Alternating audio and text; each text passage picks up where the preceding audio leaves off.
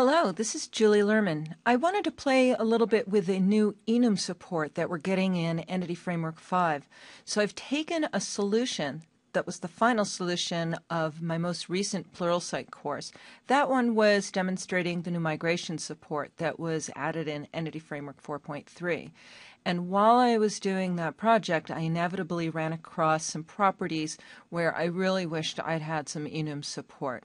So now that I've got access to Entity Framework 5 and Visual Studio 11, which gives me access to .NET 4.5 because the Enums support is part of the core API for Entity Framework that's inside of .NET 4.5. Now I can finally take advantage of that. So the solution that I ended up with is just a simple one with a console app, a data layer where my context lives, and a couple of domain classes, one for alias, one for tweets, and some other ones. So I'm going to focus in this alias class. What I want to do is fix up this experience and rating property that I have here, and those were the ones where I said, oh, I wish I had enums, but instead I used a string for experience and an int for rating, and then it's up to me to kind of specify what they mean. So where I'll begin is to just do some .NET coding in here, and I'm going to add these two enums into my namespace. So the first one is rating, and the second one is experience, and I'm going to do them a little differently. For the rating, I'll assign the names that I want to use for my enums, but I will also associate those with actual int values. With the experience, I'm just going to use these names. And the reason I'm doing this is I want to make sure you're aware of how Entity Framework will handle both of these. One might be obvious, one might not be. So now that I have these enums available, I can go ahead to my properties and change the experience to, instead of using a string, I can make it use an experience enum. And with rating, instead of using an int, I can make it use a rating enum. And I'm going to remove my data annotations. With a range, I'm going to define the range within the enum. Right now my range is 1 to 3. So the rating enum is already providing that limitation for me. I'm removing the string length for a different reason. I'm not actually working with a string now with experience. Experience is an enum, so we'll see how that works out. Now I have to go to my constructor and change that. So I'm using rating.good, and instead of putting the newbie string, this kind of a random string there, right? I'll be able to use my enumeration. So that's all good. That's all I have to do to my class because by convention, code first will understand what to do with these enums and how to build them into the model. Now, although I'm not going to bother demonstrating this, you can also specify enums when you're using the designer. So there's a little bit of a different way. It's not as straightforward .NET coding because you need to have a way to make sure the model actually understands about those enums. In this scenario where I'm using code first will take care of making sure the model understands what to do with the enums. So that's all I have to do to the class. Now the next thing that I think I want is to make sure I switch my projects from using Entity Framework 4.3, and you can see if I go to the Entity Framework reference here, it's version 4.3. I want to pull Entity Framework 5 in. But there's something really important I have to do first, and this is specifically because I'm using a solution that was a .NET 4 solution.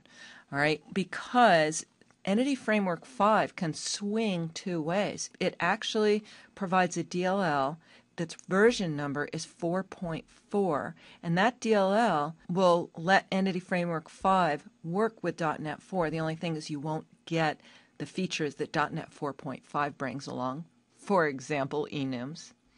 And it also has the version 5, and the version 5 will align with .NET 4.5. And I made a big mistake early on. I pulled the new EF5 DLLs in by using NuGet, and NuGet said, oh, you're using .NET 4 target for your project, so you must want Entity Framework 4.4. So it took me a while to figure out why things weren't working properly. Therefore, the first thing I need to do is take these projects and change the target framework to .NET 4.5. Okay, I've actually just done that to the other two projects. No reason for you to watch me doing that again. So now I've added normal .NET Enum coding into my classes. I've made sure that all the projects in my solution are targeting .NET 4.5. Now I can bring Entity Framework 5 into my projects. Now normally when you bring in references that are available in NuGet, you can use the NuGet UI, but because this is a pre-release version, you won't see that DLL in this UI, so you have to use the Package Manager console for the pre-release. If you've used Package Manager console to install Entity Framework before, this isn't much different. Install package, Entity Framework, with one big difference, and that is I'm going to append this PRE, stands for pre-release, to the command. That way NuGet understands that rather than having the most recent version of Entity Framework, I want the most recent pre-release version of Entity Framework. And as I'm doing this today, that's Entity Framework 5 Beta 2. So another thing I have to be careful of is making sure that I'm targeting the correct projects. And in my solution, Console App and Data Layer are the projects that need Entity Framework 5. So I can see right now I'm targeting Console App. And having done that, NuGet lets me know that it brought Entity Framework 5 Beta 2 in. It removed 4.3 from Console Application and then added the reference to that new EF5 Beta 2 for me. And now I want to do the same for the data layer. And that's done as well. So now I'm actually ready to run my application. There's nothing else to do. I haven't made any modification in my context class or any more modifications than what you saw me do already with the regular domain classes. So here I'm just doing regular old .NET coding. Now I have a method in my console app which does nothing more than initialize the database. Since I'm using Visual Studio 2011 beta, I'm actually doing that on a clean machine. So I don't have a database yet. So I'm going to run minimal code to initialize the database. There's the minimal code. I'm just going to call initialize on the context. Since the database doesn't exist yet, code first will go ahead and create it for me. There's a little more cleanup I need to do, and that's simply because I'm using an application that I've pulled into Visual Studio 2011, but it was an app that I've already run. That app was using migrations as its database initializer. But since I don't have a database yet, migrations doesn't make sense. I have to start with one of the initializers that will create a database for me. So I'm going to go to the console app, and again, this was how I left things when I finished up this solution in that course, and that's why I'm just going to remove that. And also I want to point out that on this machine I didn't install SQL Server Express or SQL Server Standard or Professional or any of those versions. I'm relying on something new which is coming along with SQL Server 2012, which is called LocalDB. It's even a lighter weight way of developing programs with a test database. So it's even easier to work with than SQL Express. When I added in the reference to Entity Framework 5, part of the script that was run by the command put this into my config files for me. What this does is it sets up the default connection factory that CodeFirst will use if I don't specify a connection string somewhere. So you can see it's going to use the local DB connection factory. So that's referring to the local DB and its version, the parameter value version is 11, v11. So that's what CodeFirst will use to build a connection string for me on the fly since I didn't provide one. When I installed Entity Framework 5 in the data layer, it created app config for me and put that same stuff in there, but I don't need that in the data layer, so I'm just going to take that out. I'll go ahead and run that initialization code, and I'm going to put a breakpoint here. Okay, so we got through there. The reason I put the breakpoint in was because I wanted to show some of the T-SQL that we can see in IntelliTrace. And if you look here, we can see that some T-SQL was run that created a table called aliases with all of these different columns in it. And notice there's experience and rating. They're both ints. Okay, that's one of the things I wanted to make sure we pointed out, that they were ints. Let's go ahead and look at that database instead of just looking at the SQL code first used to create it. There's a new tool here, which is the SQL Server Object Explorer. And the experience of using the Object Explorer inside of Visual Studio 2011 is a lot more like the Object Explorer in SQL Server Management Studio. What we had to look at databases inside of Visual Studio in earlier versions, it was a little trimmed down, and I found myself always going to SSMS to see some really good information about my databases. So now I will go ahead and connect to the local DB v11 database, and I'll expand that. There's my new database that Code First created for me, and my tables, and here's the aliases table and the columns.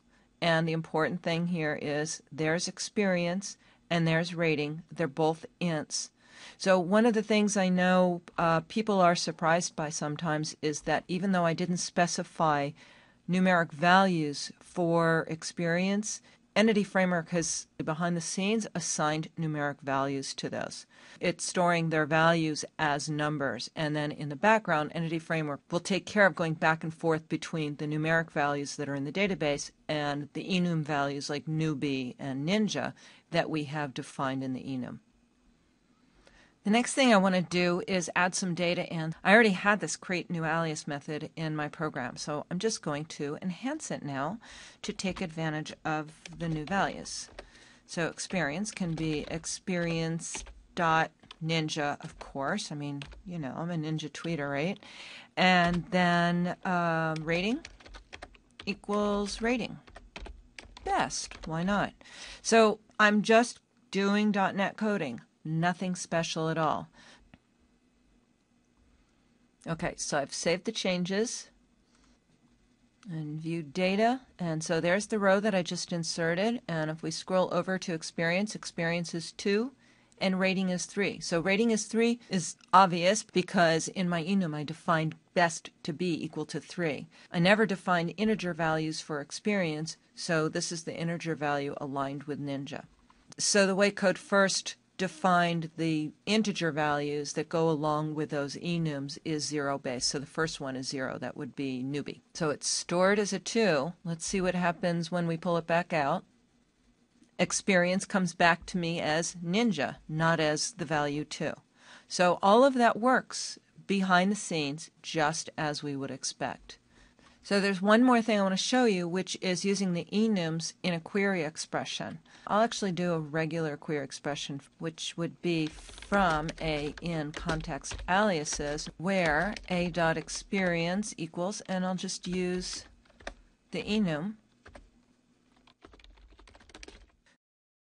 I added a little more code in there so I could execute the query with a to list, and here's the query as it went to my database. You can see there that the where predicate is asking for experience is 2, where 2 equals experience. So Link to Entities had no problem interpreting the enum into the value that Code First is expecting. So that's just a very quick Julie-style look, which means, you know, somebody else might have done that in 2 minutes, but I had to explain a lot more things because that's just the way I roll. At the new enum support in Entity Framework 5. And it's really such a pleasure to not only be able to use enums when I'm writing Entity Framework code, but not to have to do anything special. I'm just writing plain old .NET code, and Entity Framework Code First figures out everything that needs to happen to make the model understand how to use that, whether it's creating the database schema, or I'm querying, or I'm pushing data into the database. Thanks, Entity Framework team.